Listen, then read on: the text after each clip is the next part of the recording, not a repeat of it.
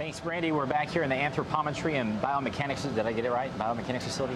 It's a very long word. We're back with Amy Ross, the spacesuit engineer. Now, you saw before that we had the suit up on the rack. They've actually got Dick Watson in there now. He's pressurized, and now he's walking. So talk about this setup, about what we're about to see. Right, so the ABF has a Vicon camera system. Okay.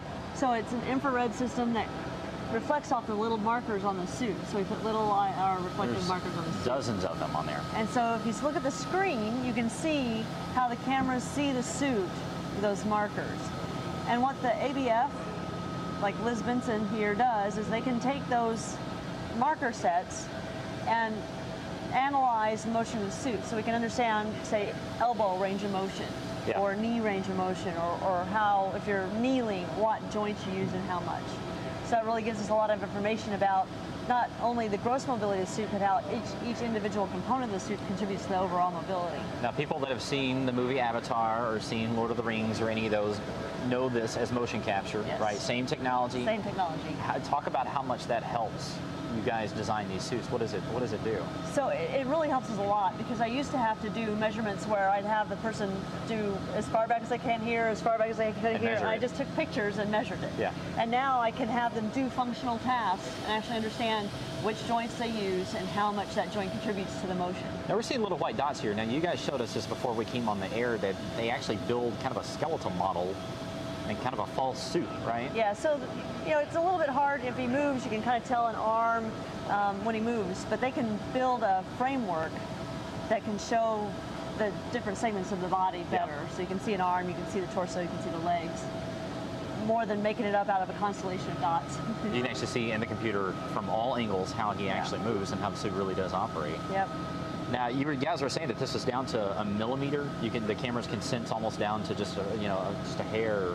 We have a lot better accuracy than we used to. We looked at motion capture back in the late 90s, yeah, and it just couldn't give us the kind of data that we wanted for the spacesuit design work.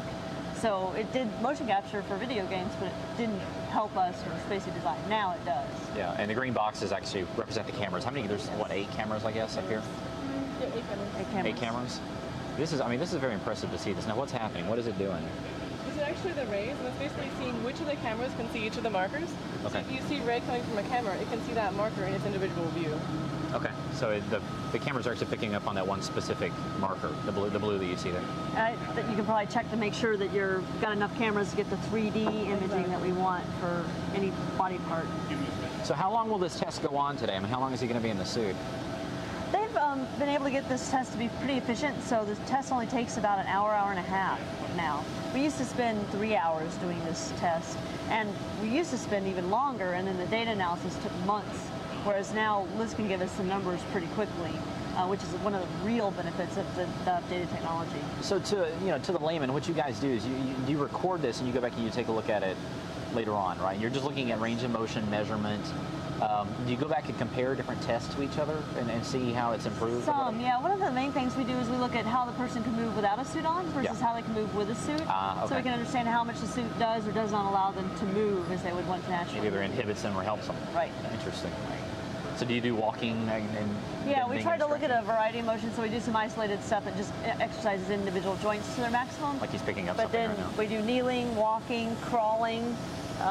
So we really try to give some tasks that might be realistic for EVA, or some tasks that we just know really exercise the joints a lot. Well, this is fascinating. This is very cool to actually see this, in reality, and see you guys actually, building a suit and practicing it like this. It's quite impressive amount of effort that goes into this. Well, this year is very exciting because we do have a lot of testing going on, because we're really trying to understand how this suit moves and works, so we can make those decisions for the next configuration.